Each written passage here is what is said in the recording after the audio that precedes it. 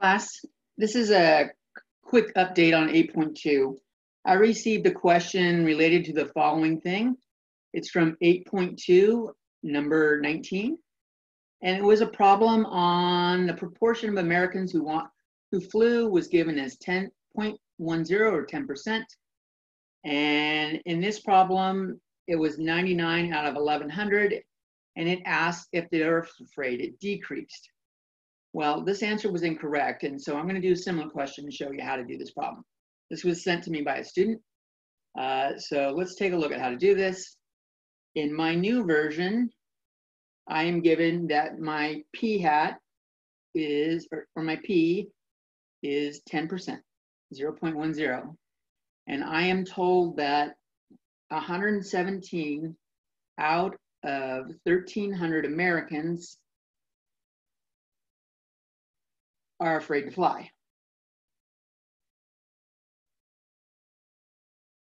And this was the given amount, given proportion, afraid to fly.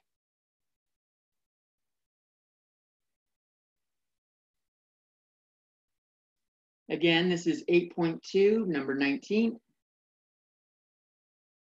And so what we want to do is we want to make sure that the criteria are met.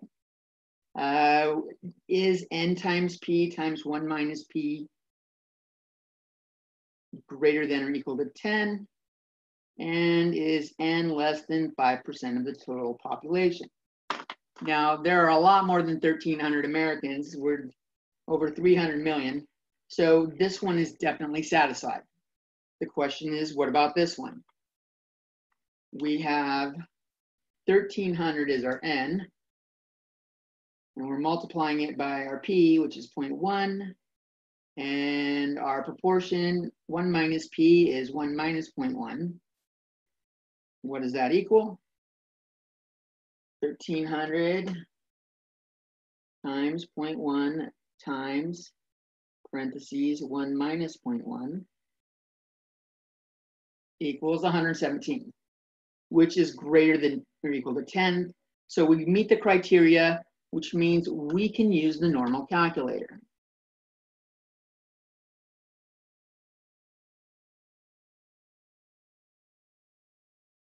So let's take a look at this in the normal calculator.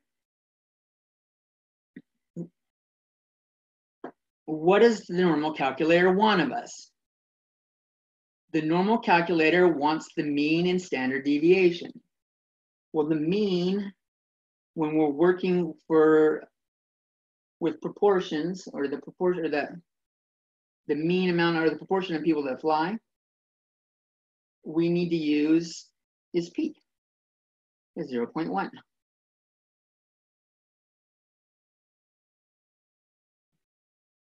What about standard deviation? Standard deviation, if you recall, was the square root of p times 1 minus p over n. What is that here? I got 0.1 times 1 minus 0.1, and n in this problem was 1,300. That's my n.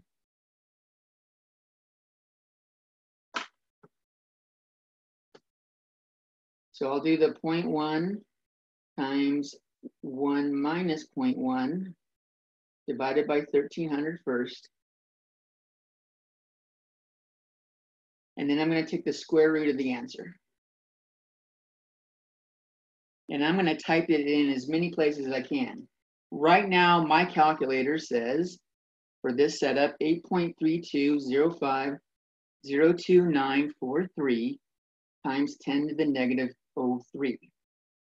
That 03 means shift the decimal place left 3 times. I have to add a couple zeros in. I'm going to enter this number in for my standard deviation.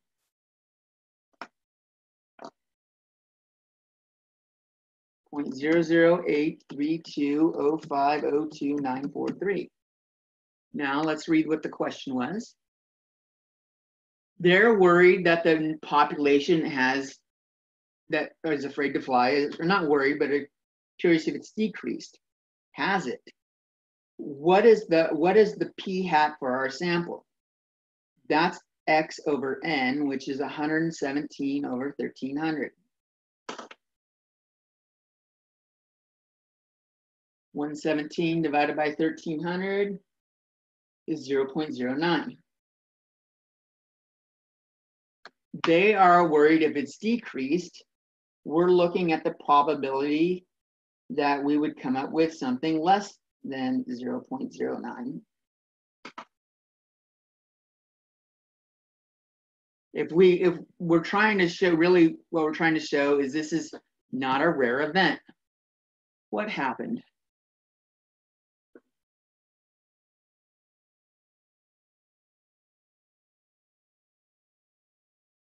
I gotta enter all that in again.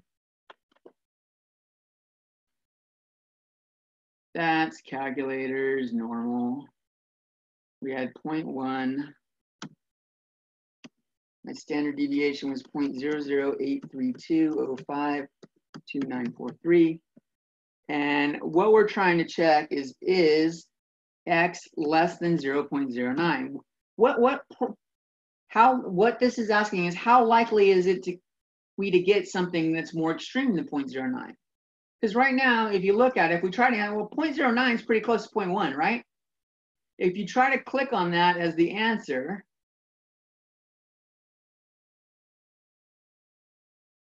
if we read the things, A is out. The sample size N is not more than 5% of the population. B, this is not necessarily evidence that the proportion of Americans who are afraid to fly is decreased below 10% because the probability of attaining a value equal to or more extreme than the sample proportion. Well, that's what I was talking about, but let's look at the other ones. C, this is not necessarily evidence that the proportion of Americans who are afraid to fly is decreased because N times P times 1 minus P is less than 10. We just showed that to be wrong. So C is out. And D, this is not necessarily evidence because that the proportion of Americans who are afraid to fly is decreased below 10% or 0.10 because the sample proportion we just calculated was 0.09 is very close to 10. This seems like an intuitive argument, and I agree, it does, it seems reasonable. But that's not what they want, and they tell you to do this big old shindig. What they're really telling you is you need sigma right here. You need sigma in the mean, and they're wanting you to work with Z. In StatCrunch, Z is the normal calculator. So that's not the one they wanted. We already eliminated A and C. It's got to be B. So what does B say? The probability of obtaining a value equal to or more extreme than the sample.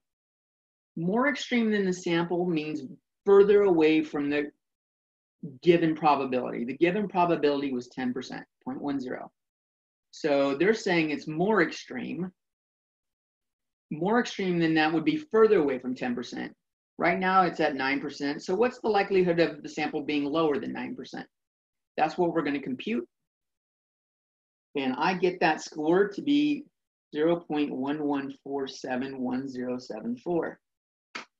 That is the proportion of sample groups that are going to be or likely to be below 0.09 if the 0.10 is true, and we keep asking groups of size 1300.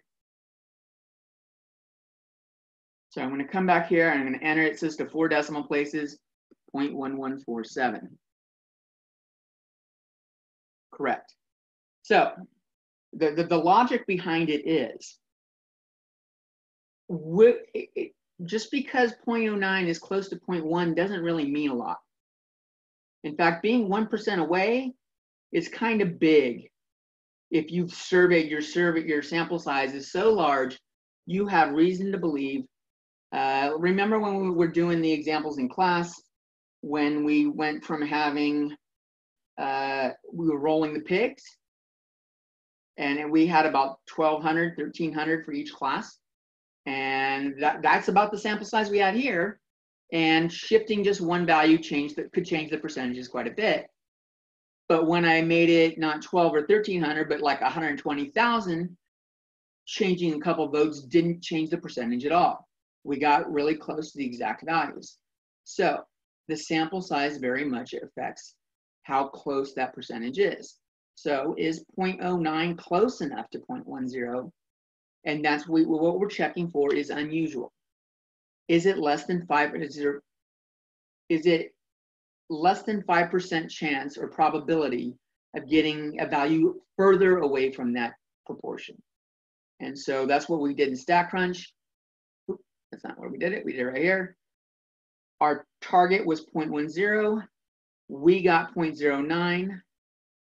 There is 0.1147 probability that we will get something even more extreme than 0.09 if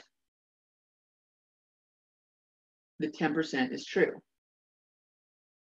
That's not less than 5%, so it's not unusual. This is 11.47%, and we're looking for 5%. Okay, that's what we had there. That's how that problem goes. I'll upload this and share it to everybody. Peace. Happy Easter. Stay safe.